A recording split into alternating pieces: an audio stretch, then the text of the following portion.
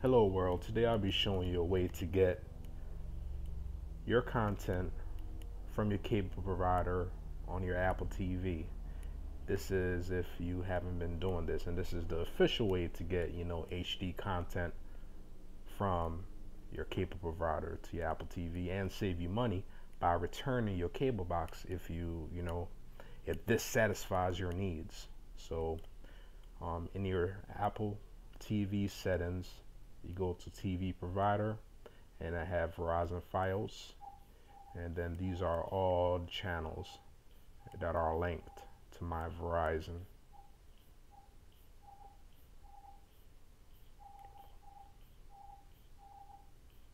And another way for you to view the channels will be to go into the App Store.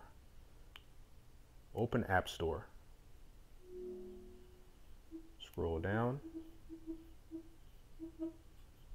My option is Verizon, but if you have the Dish or any supported provider, it will be here, and then all the apps that you can download will be right here.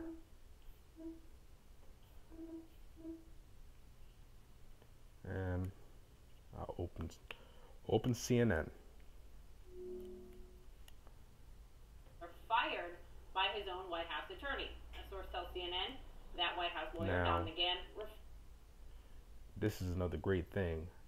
I don't have DVR, so my regular cable box I can't pause live TV. But with the Apple TV, you have this additional function. You want to do something, but you're watching something live, a sports event. Used to fire Mueller. Just pause and continue, whenever you need to.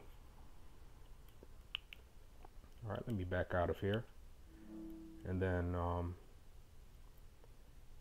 I'm going to show you a list of all the apps that I have installed on my Apple TV.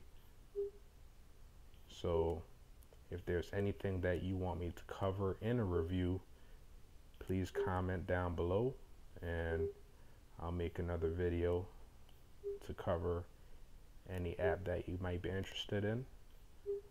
But once again, the reason I made this video, most of the time we look online for unofficial ways to watch live TV, and if you're not paying for it, it can be very unreliable. So if you're already paying for cable TV, you might as well download, the content that you like. Oh, so many people ask about live sports. If you have Verizon Fios, you could download the NFL app, link it to your Verizon account, and bam, you have live sports. And same thing with ESPN. All right, so I hope you enjoyed this video. Please like, share, comment, subscribe. Until the next time, have a nice day.